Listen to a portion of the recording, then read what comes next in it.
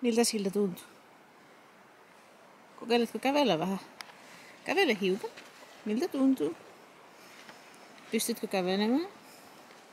Juuri ja juuri. No niin.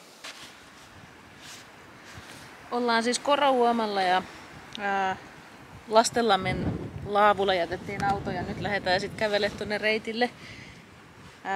Tarkoitus olisi olla 2 yötä jossain. En tiedä missä. Se selviää aikaan.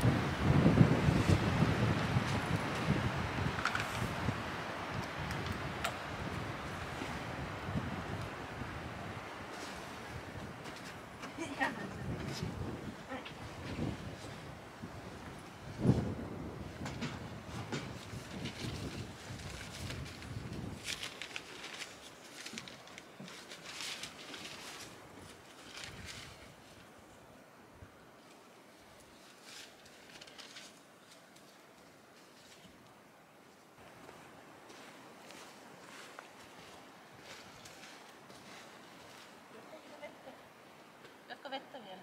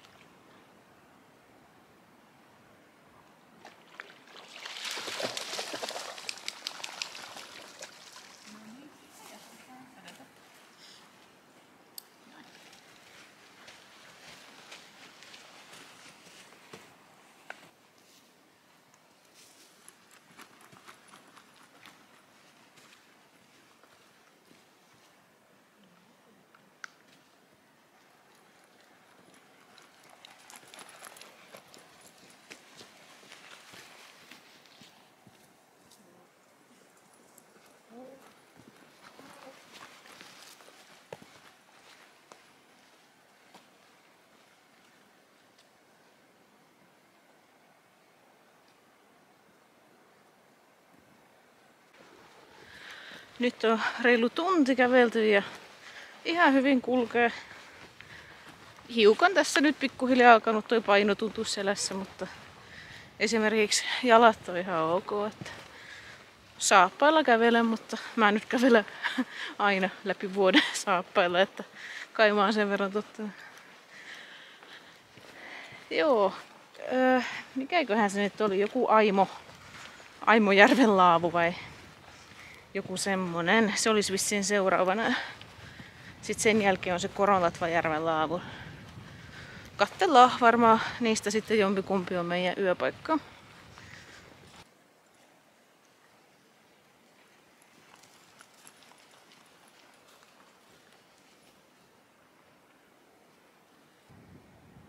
Kuljetaan tämmöisellä harjulla täällä ylhäällä. Ja melko leveä harju. Mitähän mä veikkaisin?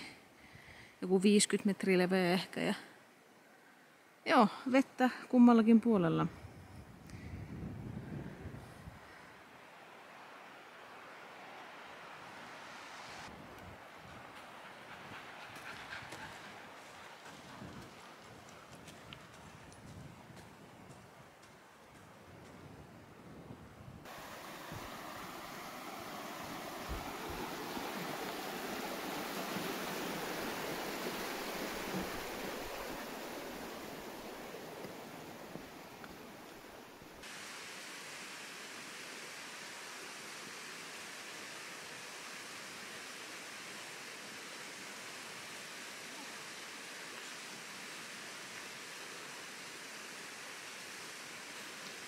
Joo, eli Aimojärven laavulla ollaan. Tää on vähän tämmönen ahdas ja vähän tämmönen synkkä.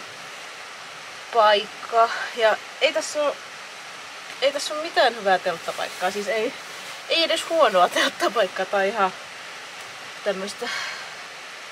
No siis ei täällä mitään tasasta. 3 kilsaa on sinne Koronlatvajärvelle, eli Koronlatvajärvelle, niin eiköhän me mennä sinne. Kello on kohta 9. Joo. Mennään sinne, jäädään sinne sitten yöksi.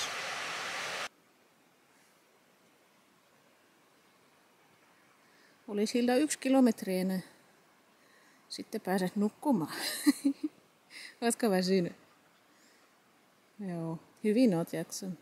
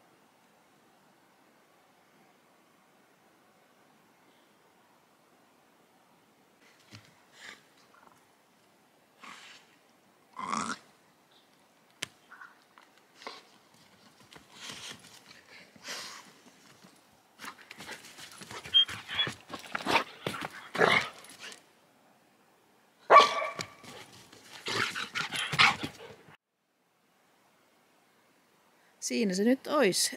Ei ole yhtään niin huono paikka, mitä ajattelin. Yllättävän hyvä. Kävin äsken siinä sisällä. Ja sehän riittää, että on niin kuin 1 hyvä paikka. Siis tarkoitan minulle hyvä paikka. Se, että jos se toinen puoli on vähän muhkuraisempi, niin eiköhän Hilda siinä pärjää. Sitä tuskin haittaa. Hildalla on ihan kauheasti energiaa. Se on vetänyt ihan kauheata rallia koko tämän ajan, kun mä pystytin telttaa. Ja riehunut ihan hullun. No niin, sit jotain syömistä vielä ja sit varmaan nukkumaan.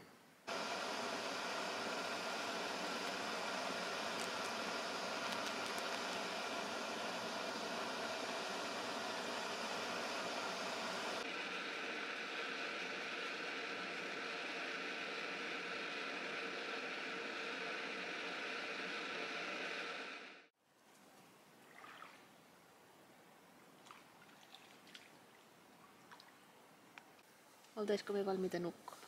Joo. Mennään nukkumaan. Hyvää yötä. No, miltä siltä tuntuu syödä ruokaa, jotka on itse kantanut tänne mettään? Maistuuko paremmalta?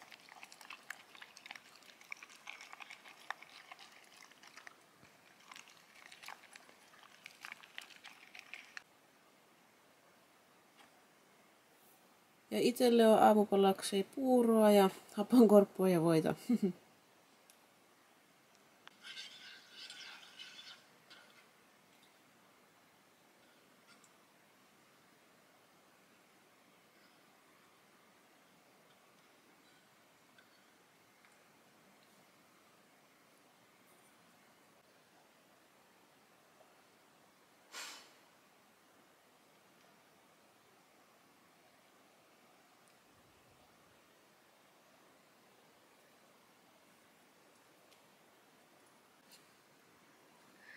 Eli tuolta me eilen lähdettiin Ranuantien varresta ja nyt me ollaan täällä Koronlatvajärven laavulla. Mietin, että menisikö sitä tonne Karlonjärvelle ensi yöksi. Se olisi ihan kiva päivänmatka tälle päivälle. Se vaan, että ylihuomiseksi jäisi kyllä sitten aika pitkä kävely takas autolle, mutta en mä tiedä. Tämä tie ei ole siis yhtään hassumpi. Tämä on semmoinen ihan kiva pieni hiekkatie ja tossakin on kaikki lampia ja järviä matkan varrella. Että tietty, jos kävelisi vaikka sitä tietä pitkin sitten takaisin, että ainut tyhmä osuus olisi sitten tuo Ranuantien varsi, mutta en tiedä, jos sieltäkin pääsisi jostain mettän kautta. Täytyy miettiä vielä tässä nyt. En ole ihan varma, mitä tehdä. Joo, tosiaan nyt on ihan koko päivä aikaa. Ei ole mitään aikatauluja. Eilen lähdettiin sen takia aika myöhään, tosiaan vasta 7 aikaa aloitettiin käveleminen, kun siinä oli sitten aamusta alkaen satanut vettä ihan koko päivän. Ja siis sehän meni ihan säännöstukseen mukaan, että se oli kyllä tiedossa ja mä olin sitten suunnitellut niin, että odotellaan sateen loppumista ja sitten vasta illemmalla lähdetään, että kivempi niin. Joo, ja säännöstukset on pitänyt kyllä paikkansa hienosti. Tänään pitäisi olla ihan pelkkää aurinkoa ja tosi hyvä sää. Joo, mä pakkaan nämä kamat tähän rinkkaan ja jatketaan matkaa. Kello on vähän yli 10.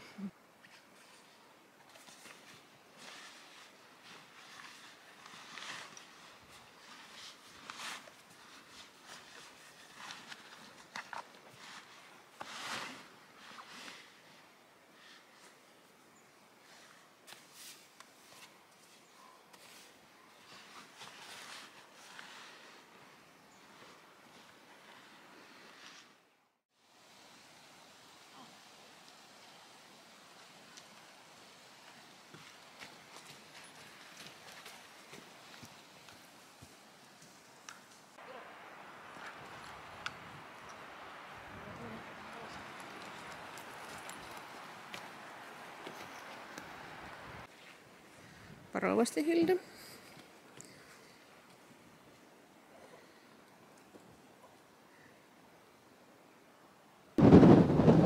Tuolla näkyy se laavu, missä oltiin. Kiivettiin tänne ylös, polku jatkuu täältä ylhäältä.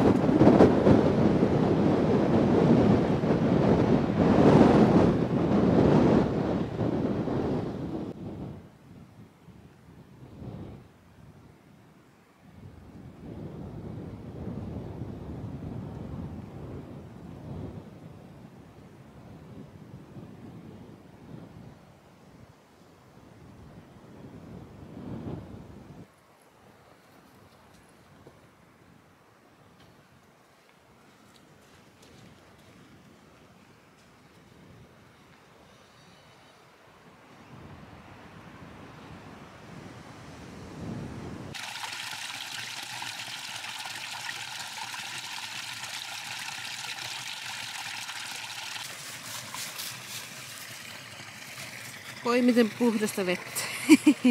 Vai mitä, Hilda? Joitko sinäkin, Hilda, sitä vettä? Taisit juua. Joo, mä en edes sieltä järveltä ottanut vettä mukaan, kun mä tiesin, että tässä lähellä on tämmönen juokseva vesi. Niin otetaan tästä vedet.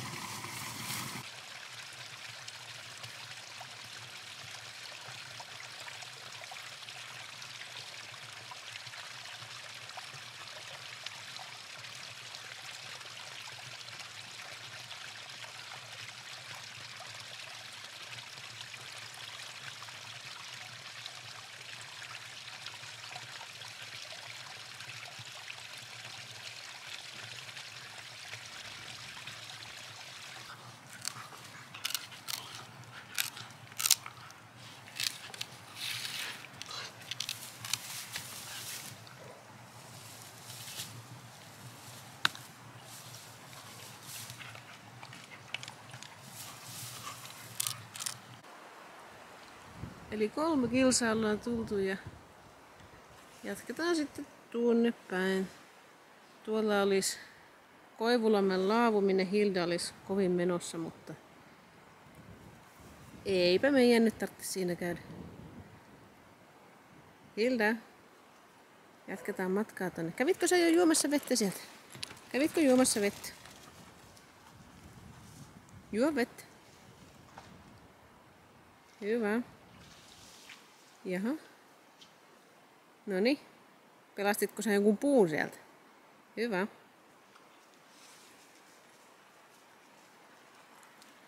Hienosti. Alkaisiko olla lounastauon paikka jossain kohtaa sitten?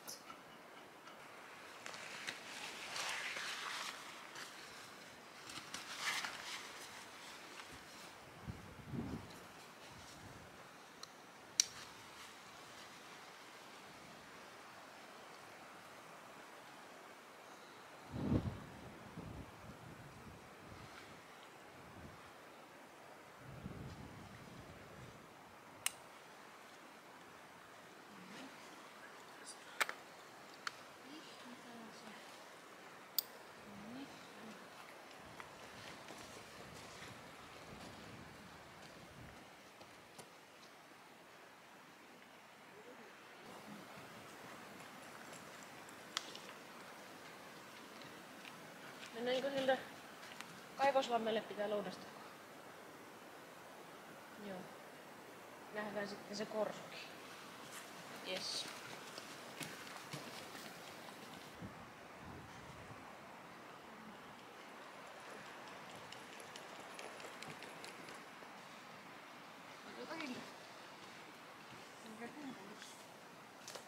Odota. Odota.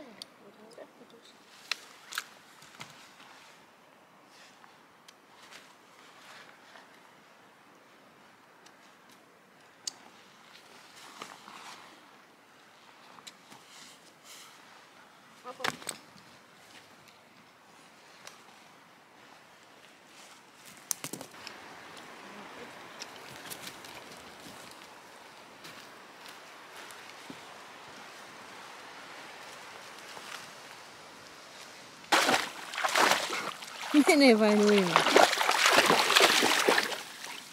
Mene uimaan sinne. Mene vain rohkeasti. Mene vain. Mene vain uimaan. Joo. Mene vain. Hyvä. Semmoinen pikkuinen uinti vaan. Siinä oli sauna.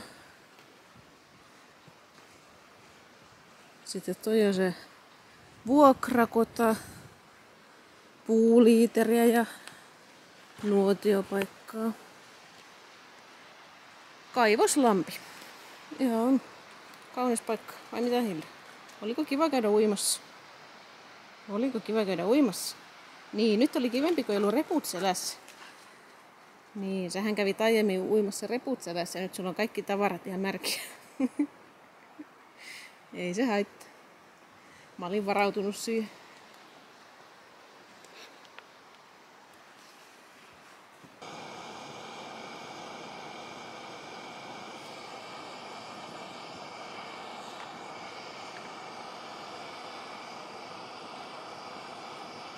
Keitetään vettä ja sitten kari.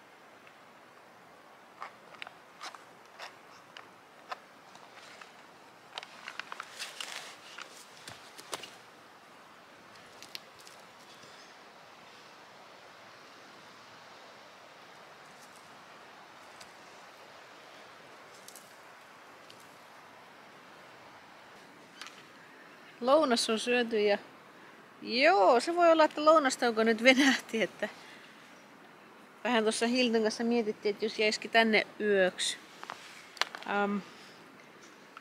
Tää on paljon kivempi paikka kuin se Koronjärvi, mihin mä olin menossa. Ja siis tosiaan siinä Koronjärvessä ei sinänsä mitään ihmeellistä, siis sen takia ajattelin sinne mennä, että se on aika epätodennäköistä, että siellä ketään muuta olisi. Että se on niin hiljainen paikka kyllä ja sinne johtaa semmoset ihan surkeat pitkospuut, että pakko olla saappaat ja siltikin vähän hankalaa, että joo, vähän semmoista säätämistä kyllä. Joo, siis muuten ei oltais kyllä voitu mennä sinne, mutta vähän mietityttää se huominen autolle kävely sitten, että se on kyllä sit aika pitkä matka, jos me nyt vaan jatketaan eteenpäin koko ajan. Niin taidetaan jäädä tähän yöksi ja tässä on se Koron korsu ihan lähellä, niin käydään kattoo se. Ja siis kellohan on nyt vasta, mitähän se sitten on, 1:30. Tässä on ihan kiva viettää päivää. Mehän voidaan tässä vähän kävellä ympäristössä kuitenkin ja niin poispäin. Joo, ihan kiva tämmöistä kiireetöntä.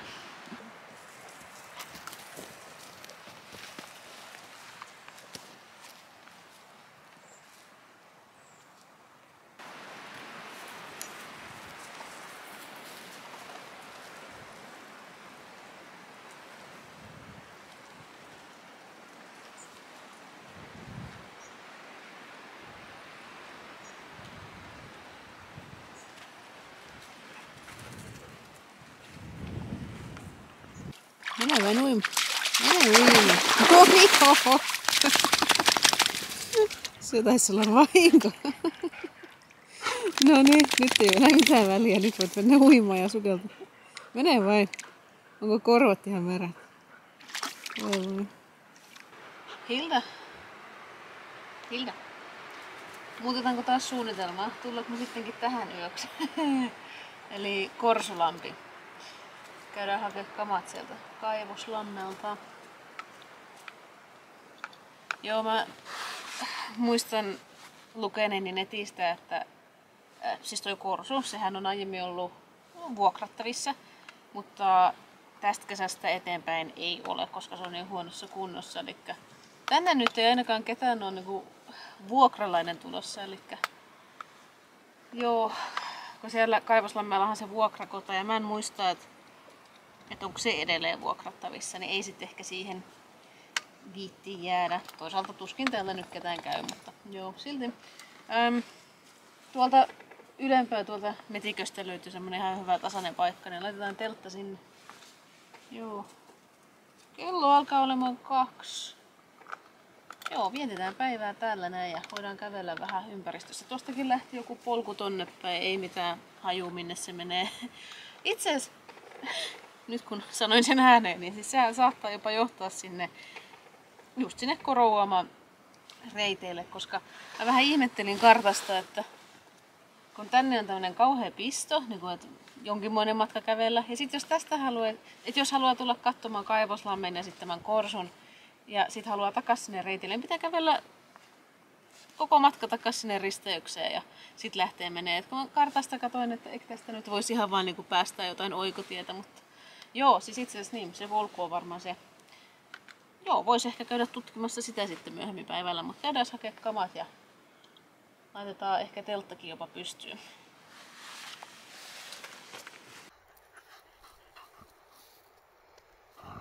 Hilda tarkistaa, että onko hyvä telttapaikka. Oliko siinä hyvä makoilla? Joo, laitetaan teltta tähän.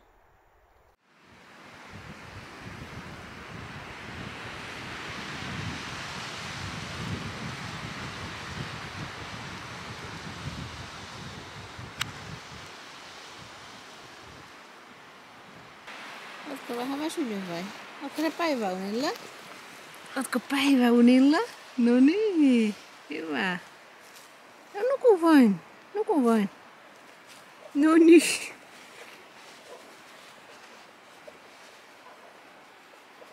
Nuku vain. Minä ajattelin, että minäkin voisin nukkua päiväunet. Mulla on toi sisäteltta tuossa nyt vaan.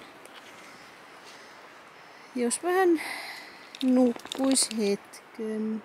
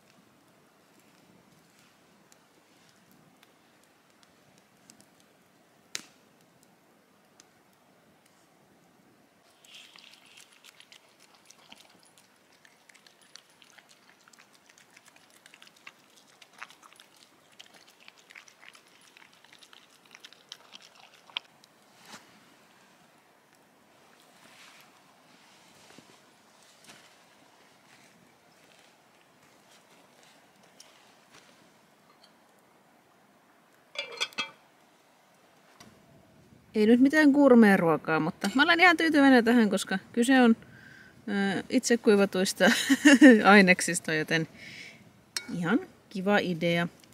Eli kuivattua tonnikalaa ja sitten semmoinen kasvissekoituspussi. Siinä oli perunaa, purjoa, palsternakkaa, porkkanaa ja sipulia ja selleriä. Sitten on vaan vettä tuosta vieraisestä lammesta ja suolaa ja sitten semmoinen blåband.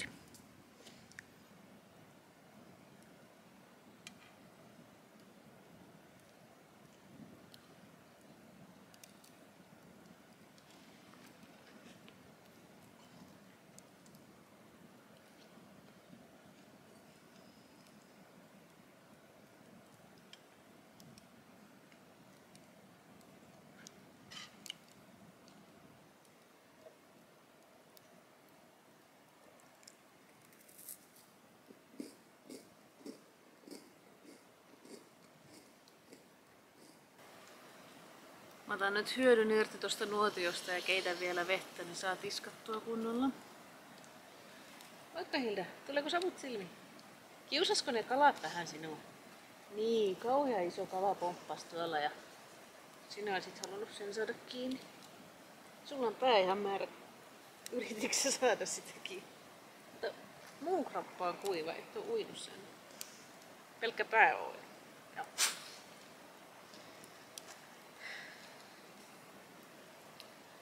Posion kuntahan haluaisi tehdä Korouomasta kansallispuistoa ja no ei siinä mitään, siis varmasti niin olisi hyvä asia Posiolle ja näin tulisi rahaa lisää kylään, et ei siinä mitään sen kus.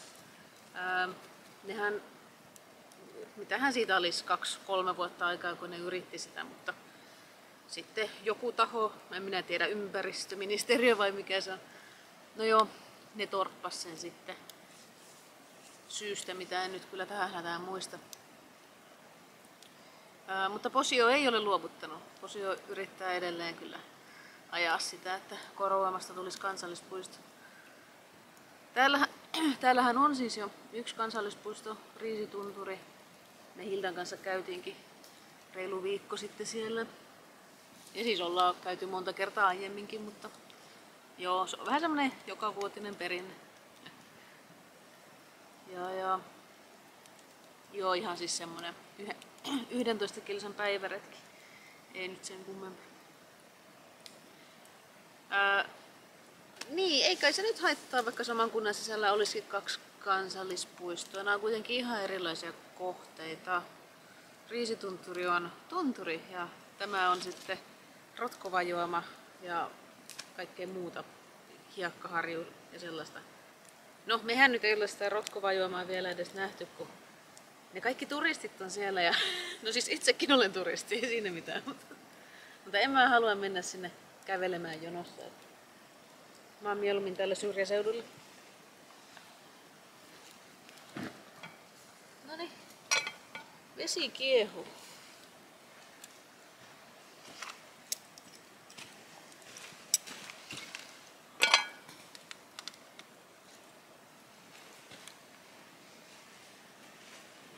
Niin, olin siis vissiin sanomassa sitä, että eikä se haittaa, vaikka kunnan sisällä olisikin 2 kansallispuistoa, kun on niin erilaisia kohteita. Ja että jos se, tai kun se nyt Posiolle olisi tosi hyvä asia, niin kaikki mikä on Posiolle hyväksi, niin sen kannalla olen, koska Posio on kyllä ihan yksi lempparipaikoista. Mutta täytyy myöntää, että salama olen tyytyväinen, että Korouomasta ei tullut kansallispuistoa, koska kyllähän täällä saa olla siis niin rauhassa. Että jos olisi kansallispuisto, niin kyllä täällä olisi väkeä paljon enemmän. Mä olen tämän 2 päivän aikana nähnyt yhden ihmisen ja sekin oli ihan siellä eilen ihan siinä alkuvaiheessa jonkun 0,5 tunnin kävelyn jälkeen siinä Kangaslammen laavulla, niin siinä yksi nainen meni sitten ohi ja siis ei ollut minkäänlaista reppua edes, että ihan vaan siis vähän kävelyllä ilmeisesti. Joo. Et kyllä täällä saa tosi rauhassa olla aina. Meillä on mökiltä vaan 0,5 tuntia ajomatkaa tuohon Ranuantien varteen, mistä pääsee näille reiteille. Niin täällä on tullut kyllä useampana vuonna käytyä ja ei täällä ikinä mitään väenpaljoutta ollut, että usein on saanut mennä koko päivän niin, ettei näe ainuttakaan ihmistä. Se on kyllä hyvä. Ne ihmislaumathan on siellä, onko se Saukkovaaran lähtöpaikka, ne menee sinne ja sitten siellä on 2 noin 5 kilsan ympyräreittiä, Koron jää ja Piippukallio jotain. Ne on siellä kaikki. Kukaan ei ole täällä. No, täällä ei ole jääputoustakaan, tai no nyt on kesä, mutta siis no kuitenkin. Täällä ei ole sitä rotkovajoamaa, mutta no mä olen sen jo nähnyt, että ei mulla ole mitään tarvetta mennä sinne.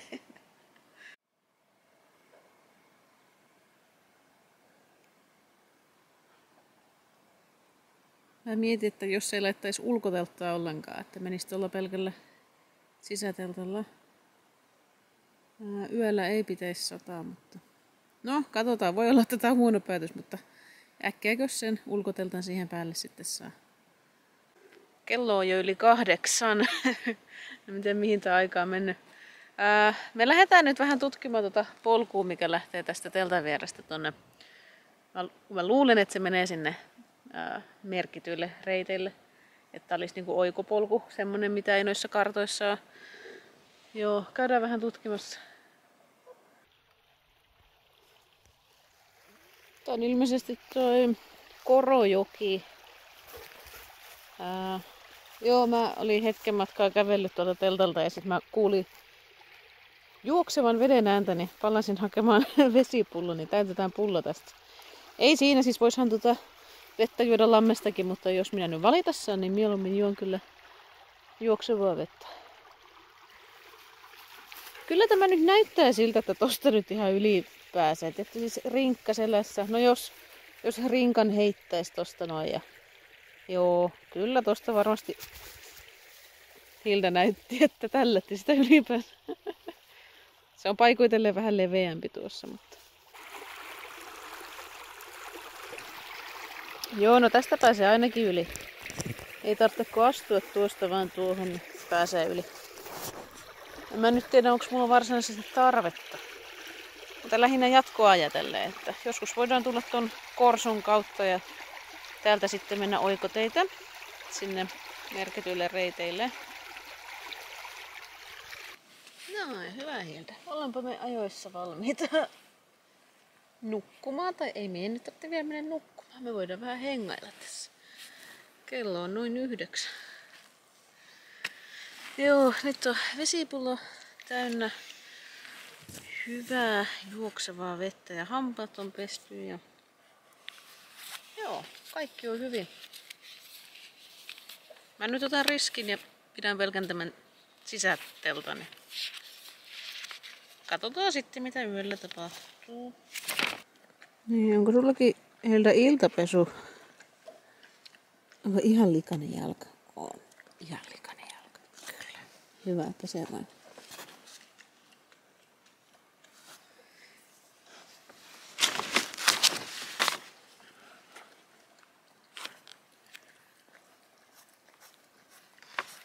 Elikkä lastenlampi, tuolla meidän auto on ja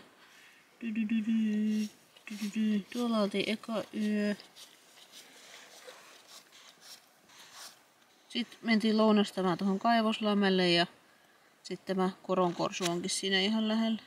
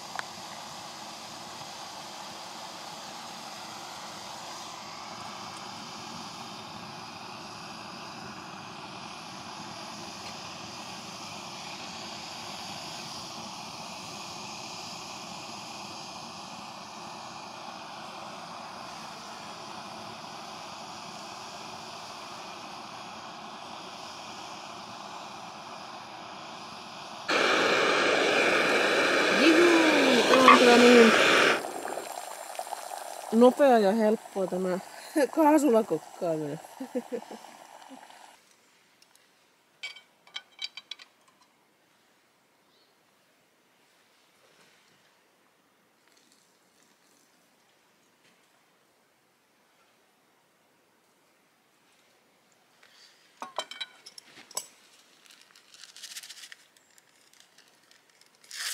Varo, Hilja, se on kuuma. Varo, täällä on kuumaa. Kuumaa.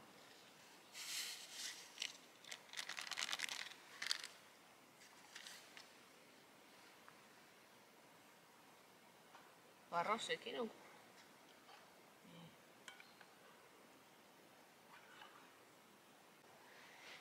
Mullehan oli semmonen Primuksen monipolttoainekeiti ennestään. Mulla ei ollut mitään muuta. Mutta on se nyt siis vähän sellaista säätämistä ja pelleilyä verrattuna tähän kaasun käyttöön.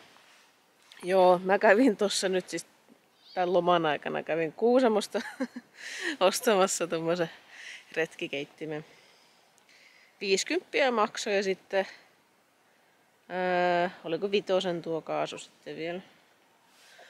On ollut kyllä tyytyväinen. On niin helppo. Ei muuta kuin nappilasta vaan kiinni ja päälle ja on niin helppo. Ei tarvitse säätää yhtään mitään niin kuin sen bensakeittimen kanssa. Jätetään se bensakeitin siihen talveen sitten, jos ei kaasu toimi. Joo, kyllä musta tuli nyt kaasun käyttäjä. Ja on paljon kevyempi ja menee pienempään tilaan tuo. Tämmönen vaan. Ihan pikkuinen boksi. Ja sitten tuo pieni kaasu. MSR Pocket Rocket. Just se. MSR Pocket Rocket 2. Semmonen se on.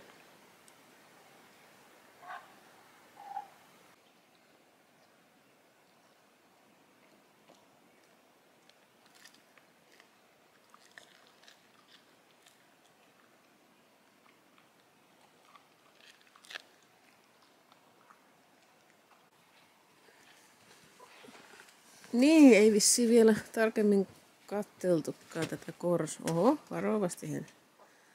Joo. Onhan tämä siis niinku hieno omalla tavallaan, mutta en mä kyllä tonne niinku nukkumaan menisi. Että on kyllä varmaan ihan kunnon homeinen säppi. Näkyyhän tästä. Niin. Siis mitä toi valkoinen tuossa pöydällä on? Siinä on vissiin vieraskirjat ja kaikkea. Mitäs siellä sitten? Kerrossänkyä näkyy olevan ja...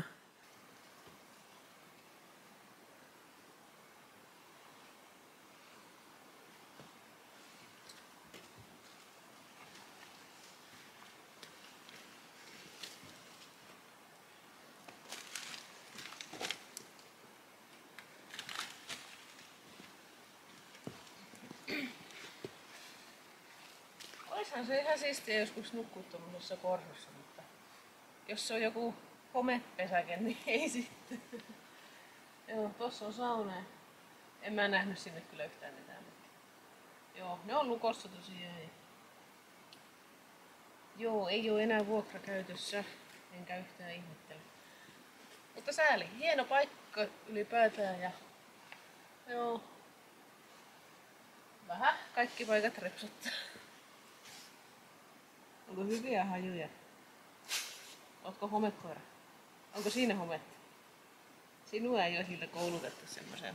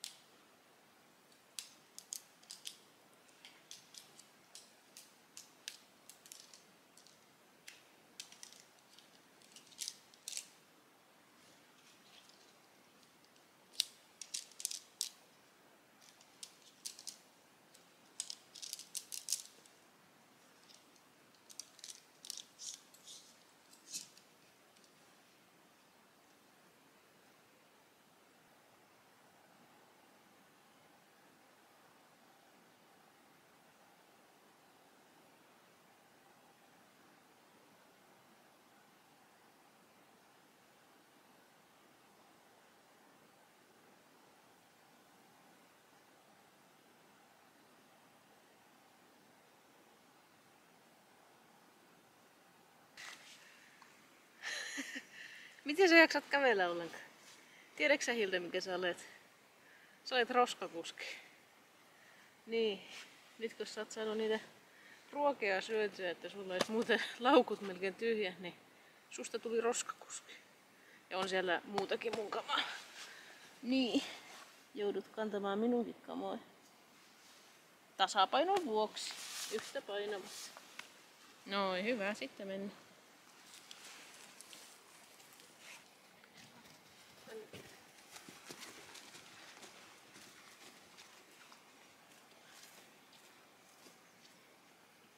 Kello on 9:15 ja nyt päästiin liikenteeseen. Eli tänään kävelään sitten autolle.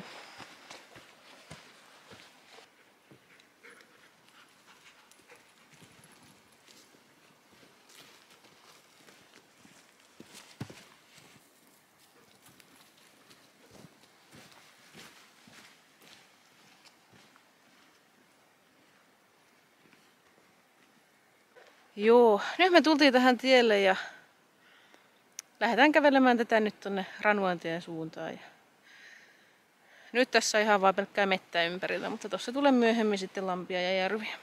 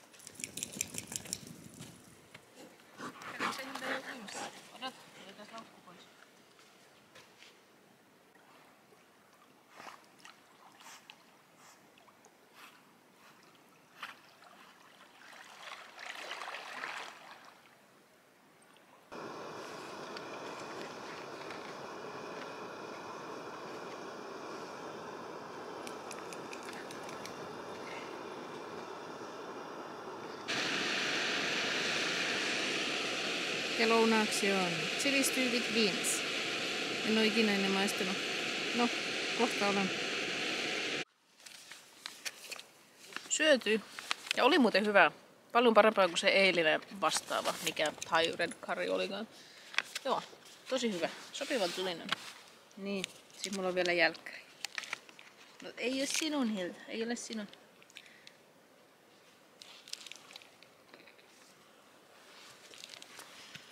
Puolitoista tuntia ollaan kävelty nyt tänään ja tästä olisi vielä 10 kilometriä autolle, jos tätä tietä pitkin mennään. Ja varmaan mennäänkin.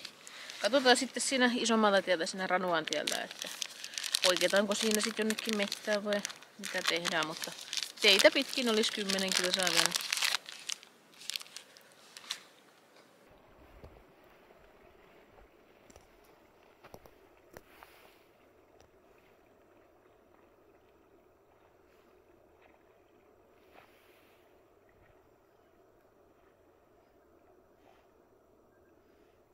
Hilda lähti uinnille. Pumppaskohan siellä joku kala. Ei se normaalisti lähde noin pitkälle.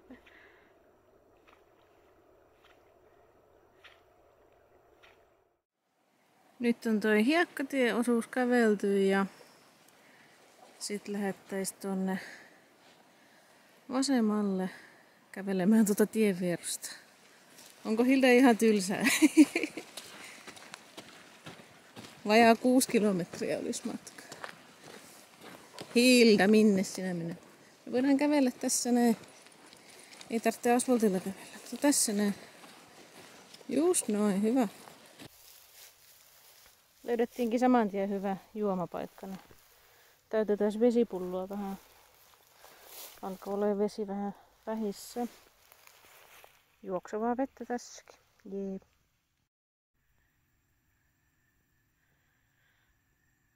Eipä ole suurta liikennettä tällä tiellä. Minä, Hilda ja 3 poroa.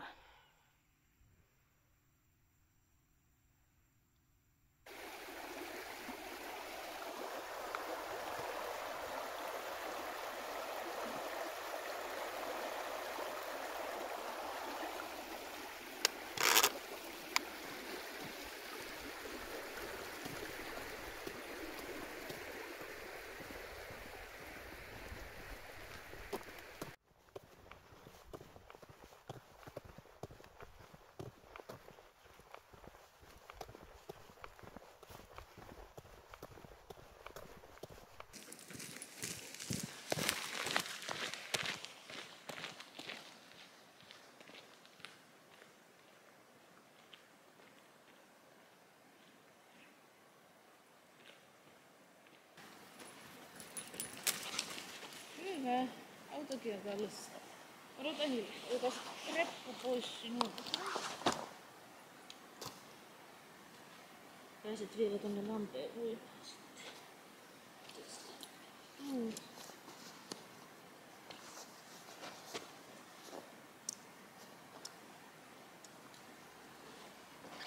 Noin, hyvä.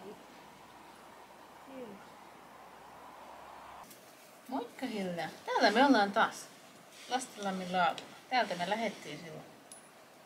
Aika monta kilometriä me käveltiin. En kyllä tiedä tarkalleen, että montako, mutta täytyy mökillä sitten tarkistaa karttaohjelmasta. Niin. Sä olit Hilda ihan huippukoira. Ihan huippu. Kannoit omat tavarat ja olit niin reipas ja kiltti. Hyvä. Oli hyvä reissu. Oli.